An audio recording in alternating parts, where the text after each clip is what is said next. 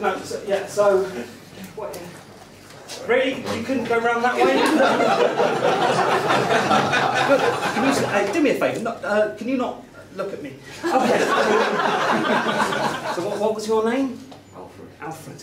Okay, so your new name is Brian. Okay, so just put that over the top of your existing name.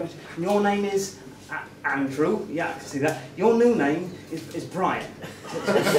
Your name's Ian, isn't it? That's right, Brian. Your name was Hannah, but now it's Brian. And Vanessa. You're Brian too, but you probably saw that coming. Brian? He really is Brian.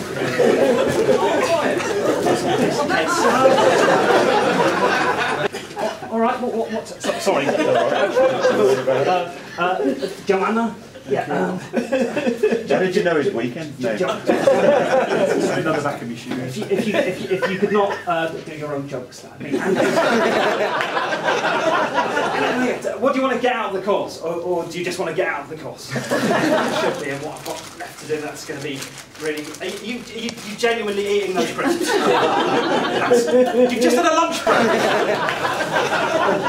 Yeah, that's also Cat Stevens' name. Probably, if you could save up these kinds of questions to the end.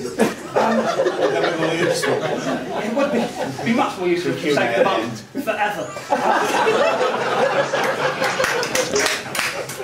Sorry? I've got the name tags out. Okay, here's what I'd like you to do. If you'd like to hackle, I'd like you to boldly and clearly enunciate it.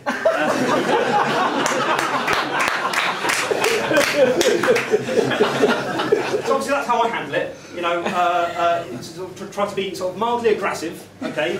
Let them know that you mean business, and then when they look at least as threatening, if not more, just immediately back down. Immediately back down.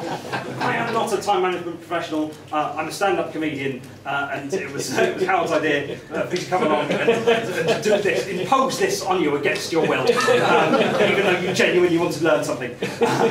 So I apologise for that, but I'm hoping that you had some fun. Anyway, I'd like you to enjoy the rest of your day. It looks like it's been really good fun. Thank you very much. Goodbye.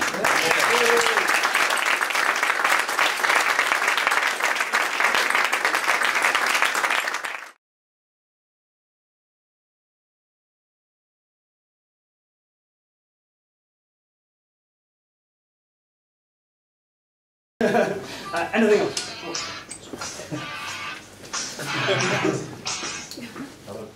Oh, and you're taking it in the room.